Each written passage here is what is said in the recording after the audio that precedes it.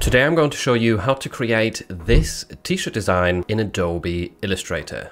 So here we are inside of Illustrator, and the artboard that I'm using is 450 pixels wide and 540 pixels high. If you want to follow along exactly, you can copy those dimensions. That is quite a small size. However, because it's all vector format in Illustrator, we can just export this design afterwards at a way larger size. So I'm going to export this at 4,500 pixels and 5,400 pixels in height. And the color scheme over here, you can copy that as well if you want. You don't have to use it. You could just take a screenshot of it right now, then paste it into your Illustrator document or whatever software you're working with. And then you can typically use the eyedropper tool, which you can access by hitting I on your keyboard as well, and just sample these colors from the screenshot as well. The first step to creating our design is just typing out our phrase. And in this case, you can use lots of different things. This works well for trends. It works well for evergreen niches. You don't have to use my example. I'm going to do summer vacay mode on. And when I type out these phrases, I usually try and put the words underneath one another, but have them sort of fairly similar in terms of their width. And then the next step is aligning this to center over here. That will make life easier. And I will change the font to Abstract Groovy, which is a really nice looking Groovy font, and it is free for commercial use. And if you want to use the same font here, I will leave a download link to it in the description. And now I want to make sure that all of these words are the same in terms of their size, or in terms of their width, I should say. So a quick tip right here is using guides. You can draw out these guides if you have your rulers enabled, which you can see on the top on the left hand side right here. You can enable these by hitting Control R on your keyboard. So I've just turned them off right there. If you can't see them and you hit Control R, they should appear for you. And now you can just click onto the rulers and drag out a guide like so. I'm going to align this with the edge of the letter S right here for the word summer, and just let go. As you can see, it has drawn a line there. I'll do the same for the letter R over here, draw out another guide, and now we can have an easier time just making these words the same width. So I'm going to use the word vacay right here, just increase the font size to make it match our guides, and same at the bottom. It doesn't have to be perfect, by the way, but just so you get roughly there. So I think that does the job. Now we just have to sort out the leading, which is the spacing in between the different lines right here. So if we select all of the text and head over to the character window, in case you don't see this, by the way, you have to go to window all the way down to type, and here you will find the character option. So tick this and this box should appear. So the leading is this option over here.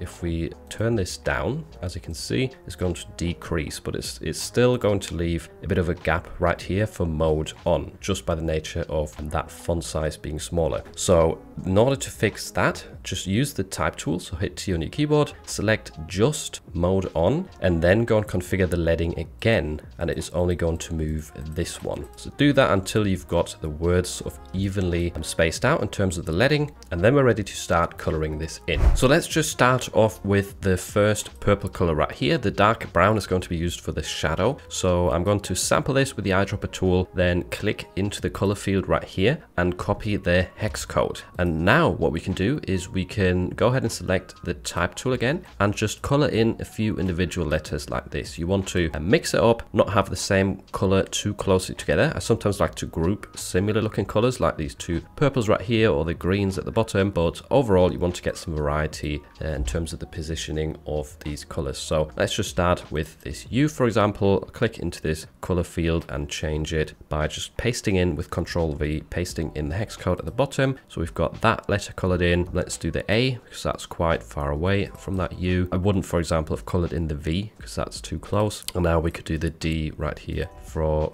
the word mode. And I think that's enough for the purple. Let's move on to the next color. Just follow that process along with all the different colors in your color scheme until you've finished coloring this in. Once you're done with that, the next step is adding the shadow, this sort of 3D shadow effect around this so it is more readable. And if you want to use the same color scheme, just copy the hex code for this dark brown. So go into that, hit Control C, and then you want to select your text and head over to the appearance panel. Once you've found that, you want to add a new stroke by clicking this symbol at the bottom and then drag your stroke layer underneath the characters, because the characters are your letters. So now we can change this by holding down Shift and left clicking onto this box. Change this hex code right here to our brown, hit enter, and increase the stroke weight slightly. So make it about 4 pixels for now. Might have to change that in a minute, but essentially what we want to do is we want to give this a bit more of a 3D effect by heading over to effects, going to distort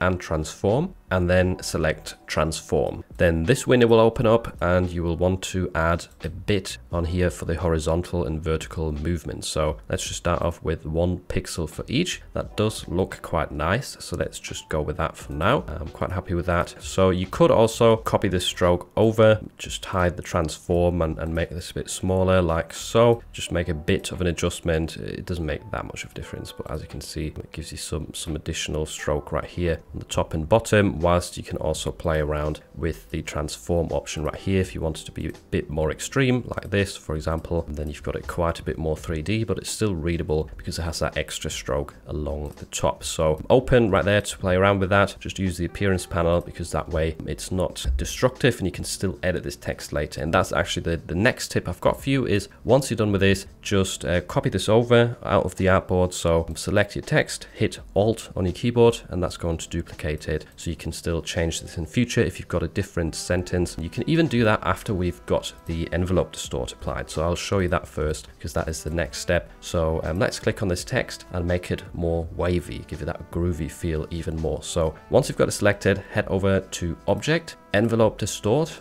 and then click Make with Warp. Now the default is arc, which looks terrible, at least for this design, and we're going to select wave instead. So the default I've got right here is 50%, which is a bit extreme. Let's turn this down a bit, and you can actually see now that we're getting some gaps right here with these letters. So that's something we don't want. If you're getting the same result, I would suggest just turning down the transform bit. So let's change this to 1.5 pixels instead. That might work better. And let's head back to Object, Envelope Distort, Transform, Make with Warp, and change this to Wave again. So now those little white gaps are gone. So that just gives you an example of sometimes you run into problems and you have to just go back a step and adjust your settings. So let's just go with about 40% right here. I think that looks good. Hit OK, and you can once again duplicate this over to the side, and you can still edit this afterwards if you wanted to. The text, that is. This is a quick tip, by clicking the Edit Contents button up here. So if you click this, it will let you use the Type tool again and change these letters whilst the wave effect is still applied. For example, if we wanted to change these words around, you'd have to do it letter by letter because of the color scheme. I mean, I'm not actually writing a word now, I just want to show you how this works. Click out of this, there we go. So it's got the effect applied once again and the color scheme. So that's why we want to save that to the side right there, so we don't have to start from scratch with the next design or the next phrase. So keep that saved, and whenever you're done with editing the actual text, you can go back to Edit Envelope if you want to make changes to the envelope distort settings as well. Before we carry on with this tutorial, I wanted to introduce you to Skillshare, who very kindly sponsored this video today. And Skillshare, in case you didn't know, are an online learning platform, and they have loads of really good high quality classes on there that will help you discover new skills. And I actually used Skillshare myself at the start of my print on demand journey when I learned how to use Illustrator and Photoshop properly. That is something I can recommend to anyone, because some of my best-selling designs are not something that I copied through a YouTube tutorial. They are designs that I created from scratch with Illustrator and Photoshop, and that is thanks to the skills that I learned from Skillshare classes. And the best thing is the first 1,000 people to follow the link in the description can join Skillshare for free for an entire month, and that way you get access to all of their courses, which is really, really great. So you can try out design courses, whether using Illustrator, Photoshop, or another design tool. You can find something on there. Shimmy Morris has also got a 3-hour print on demand course on Skillshare. I had him on my podcast recently, so that's definitely worth checking out. And also something that I'm going to look into further in the future is marketing. So different ways to promote your products, your t-shirts, such as Instagram, Pinterest marketing that can help any print on demand seller out with getting more sales, driving more traffic. So definitely tons and tons of options. There's some ideas for you to check out. And remember, the first 1,000 people people to follow the link can join Skillshare for an entire month for free. The next phase for our design is adding some decorative elements to make it look more interesting, more summery, and what people like to add here usually are things like flowers, stars, that sort of stuff. So let's just create a few from scratch with Illustrator because we've got that power. So for flowers, I would just go ahead and select the ellipse tool over here. You can also click L on your keyboard to select that, and then I'm not going to draw out a perfect circle. Instead, I want to have quite an oval egg shape, sort of like this. You can let go, and then to rotate this around to form a flower, we can use the rotate tool. So select that from your toolbar or hit R on your keyboard, and then a quick tip right here is hold down Alt on your keyboard and then just click on the outside anchor point. You will get this rotate window pop up, and if you type in an angle like 60 degrees in my case, then as you can see the preview is going to angle this that way. And if we hit copy and then Control D continuously on our keyboard, is going to repeat that process and we'll have a perfect geometric flower shape. Next step is just selecting all of these objects and hitting G to group them. And now I'm going to select the ellipse tool again and just create a normal round circle in the middle to create the center of the flower. So let's just select white right here so we can see what's going on, and center this by double clicking on the actual X shapes right here, and then we can horizontally align it to the center of flower. So that already looks good for a start. Let's also actually create a bit of a stroke effect around this. So quick way to do that is, first of all, we want to use the Pathfinder window to unite all of these shapes. So use the first option right here, unite, to combine the outside of a flower. Then go to Object, Path, Offset Path, and then you want to decrease this a bit, maybe to about 3 pixels, 4 pixels, something along those lines. So you've got an additional shape around the outside. Now I'm going to use the brown for the stroke for the outside, and then just one of our sort of pastel colors right here. Let's go for the pink, and there we go. We've got a flower that we can easily size down and sort of scatter around our design. I would recommend just creating a few variations. First of all, it's going to be easier if we have this grouped, so hit Control G on your keyboard while having everything selected and create a few variations with different colors. So we'll use the eyedropper tool. We will sample one of the colors right here. So sample this green, for example, hold down Alt on your keyboard to then paste it onto one of the flowers. And then you've got an easy life when you want to fill out this design with nice looking flowers. So there we go. We've got a bit of variety, and that is the first item that we can use and paste onto these letters. Another thing you can do is you can create a star. So we'll use the star tool. That makes it a lot easier. Just draw out a star shape like this. If you hold down Shift and Alt, it is going to make this very geometric star. If you let go of those, it's a bit more rounded, which I think suits this design better. You could also, in fact, use the direct selection tool and give this a bit of a round edge like this. That would be quite neat because, I mean, the font we're using is completely round everywhere. So you want to try and match that vibe a bit with the decorative elements as well, just to make it feel more coherent. And now, once again, we'll just use the Object, Path, and Offset Path function again to create another shape around that. For the stroke, sample the brown. We can sample that from the flowers up here. For the star, you could actually just make this white as well. And there we go. Now we've got another decorative element. Make sure to actually group this with Control G once again, because if you're moving it around, if you're pasting it around right here, that's going to make life a lot easier. So all you want to do is just paste that onto various letters. Don't obscure the letters. Don't make it really big so you can't actually read what's going on, but just putting it into the corners of some of these letters definitely makes for a nice effect. Same goes for the flowers, and I tend to put these onto sort of opposing colors. So we've got purple and green right here. I wouldn't place this purple flower onto a purple letter because it doesn't stand out very well. So that is part of my sort of thought process as well. You don't have to do it exactly like me, but I'm just giving you some examples as to how you can create this design. So put one up here for the yellow, and we could put one of the purple ones perhaps on this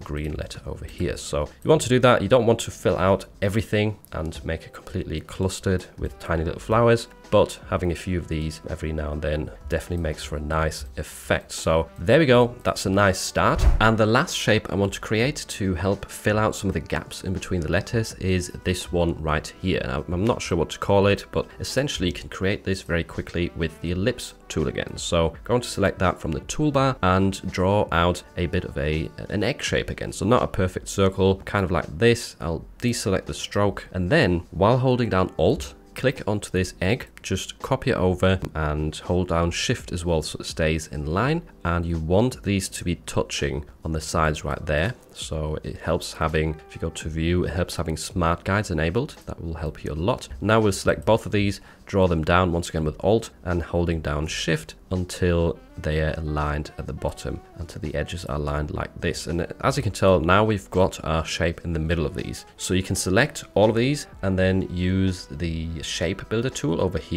Select that in the toolbar and then click on the center. That will create a new shape with this negative space, and then you can just erase everything around that shape that we created originally. So as you can see, that's quickly created this little symbol right here. Now I do like to add a bit of a stroke to round this off because it is quite a thin shape right here and the edges. So just select a stroke as well, ideally the same color, so the same brown right here. Just make that a stroke, and then you can round off the edges in the stroke panel by using round joins right here. I would turn the weight down quite a bit so it's not too thick of a stroke, kind of like this. But there we go, we've got a symbol created. It looks very nice if used in these sorts of designs. So just paste that in between right here. It's nice to sort of vary the size as well. So you'd have some smaller ones, you could have some bigger ones in there. 3 sort of in a cluster look quite nice. So we could, for example, group these now, Control G, and just drag this around the design. So hold down Alt to duplicate it. Now we can put that in here into this gap, and we could put one of them over here next to the letter V. And there's another gap over here. And now we can just use some singular ones and paste them where necessary. So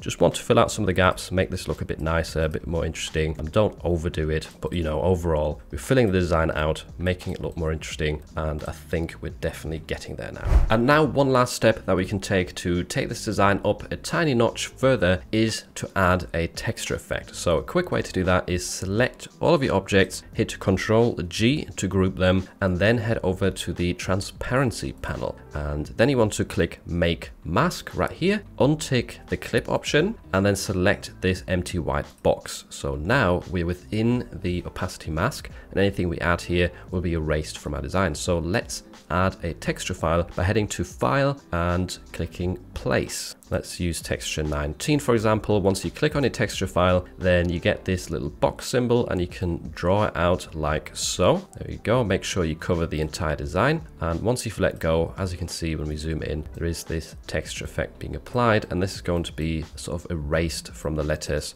so that the t-shirt color shines through. Now, one thing to remember here, bear in mind that you have to click out of the transparency mask again. So we're inside of it still right here. If you click back onto the design, then we can move things around again. Don't get stuck in that mask. It's going to drive you crazy because nothing will work. So if you drag this off the artboard, as you can see, the gray color of Adobe Illustrator actually shines through. So that is what we wanted, and we can still always head back into the transparency panel and move this texture file around, which is really, really handy. If you want to learn how to create hundreds of designs with Adobe Illustrator in just a few minutes, make sure to check out this tutorial next, where I walk you through the entire process.